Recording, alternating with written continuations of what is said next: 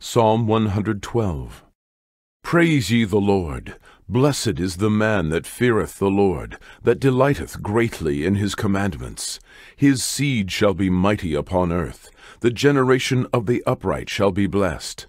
Wealth and riches shall be in his house, and his righteousness endureth forever. Unto the upright there ariseth light in the darkness. He is gracious, and full of compassion, and righteous. A good man showeth favor, and lendeth. He will guide his affairs with discretion. Surely he shall not be moved forever.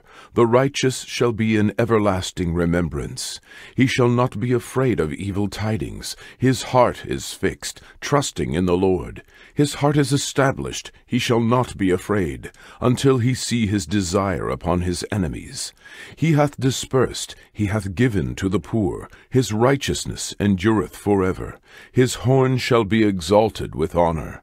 The wicked shall see it, and be grieved. He shall gnash with his teeth, and melt away. The desire of the wicked shall perish.